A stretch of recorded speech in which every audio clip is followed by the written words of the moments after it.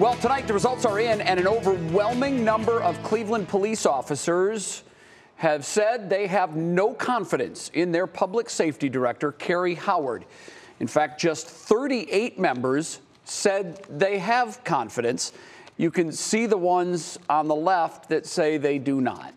And late this afternoon, Cleveland Mayor Justin Bibb announced Howard is not going anywhere. Of course, we know that the mayor has ultimate say in all of this. And 3 News' Neil Fisher joins us now. So, Neil, you actually spoke with Howard himself today. What do you have to say? Spoke with Howard. The 906 members of the Cleveland Police Patrolmen's Association that did vote, 868 of them agree that they have no confidence in Cleveland Public Safety Director Karrie Howard.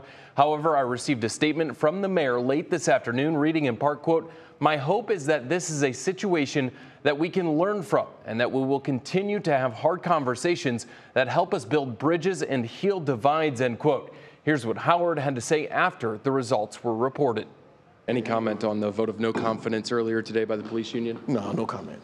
Has the mayor said anything to you in regards to the statements that you made last week? No comment, man. Do you have anything else to add to the police officers here in Cleveland that feel like they lost trust in you? The officers have my full support, and I will look forward to working with them. That's all I got. Thank you.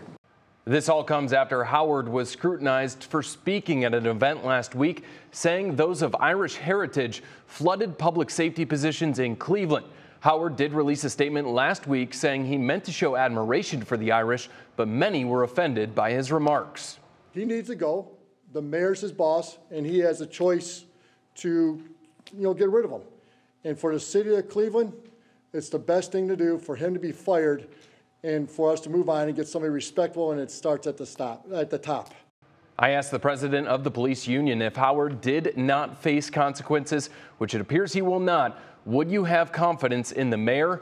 His response was no. This is especially troublesome because obviously we're in a time where recruitment of officers and maintaining your officer staff has been very challenging, perhaps more so now than at any time before.